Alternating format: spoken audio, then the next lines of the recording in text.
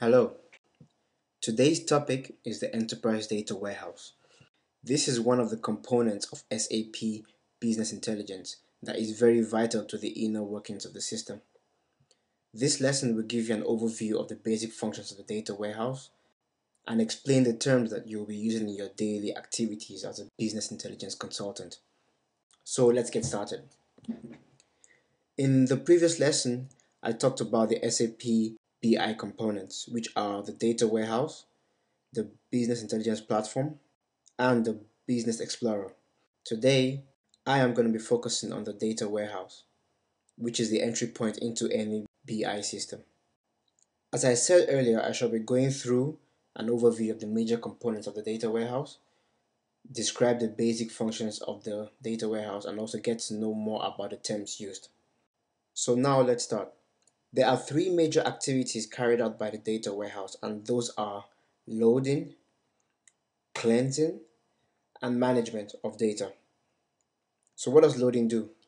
Loading has to do with extracting data from multiple sources into the BI system.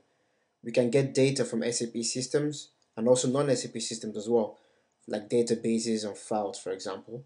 All these sources contain data that is used for reporting purposes. The data that is imported might not be of good quality actually most of the time, so then we have actually a cleansing stage in between. We use this stage to remove redundancies in the data and also perform aggregation by packaging the information we need and then compressing it. The last step is management of the data. After cleansing, the information has to be stored in an optimized format so the reports run from it will be generated quickly. In SAP, data is stored in a star schema in which we'll be going into further detail in a later lesson. After this, the data is prepared for reporting. So those are the three main tasks of data warehousing. So what are the needs actually of the same data warehouse? What are the features and what are the issues that we're trying to solve in this case? First and foremost, one of the features is that data is stored in an optimized data structures called cubes. We shall talk about info cubes in a later lesson, but the main purpose of this is to be able to retrieve the information in the warehouse more efficiently. SAP does not work on the same servers as the normal operating software does. We saw that in the OLAP versus OLTP video. Business intelligence needs dedicated OLAP servers so that it can do its work more efficiently. So normally you would have an SAP ERP system with a business intelligence server beside it, all running on the same technology platform called SAP NetWeaver. This is the common landscape of an SAP system. Not necessarily the only one, but the most common. And as I said, the main reason is to be able to perform online analytical processing on huge amounts of data. We are going into the terabyte range here. This is not child's play. So up next is the components of the data warehouse. There are two major ones. The first one is the data acquisition layer.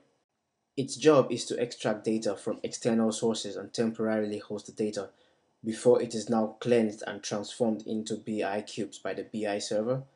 The BI server is the main host of the information that is used for reporting. So if we go back to this picture I had earlier of the BI components, you will see that I have actually done some discussion not only about the data warehouse but also about the BI platform, which is also referred to as the BI server. So the data warehouse and the BI server combine to implement the extraction, cleansing, managing, and preparation of information for reporting. So coming back to this picture of the data warehousing components, I said we had two parts, that is the BI server and the data acquisition layer. So let us go into one step of detail on the data acquisition layer. The DAL consists of a persistent storage area, which is normally called PSA in the BI circles. That is used to temporarily host data that is coming from the source system.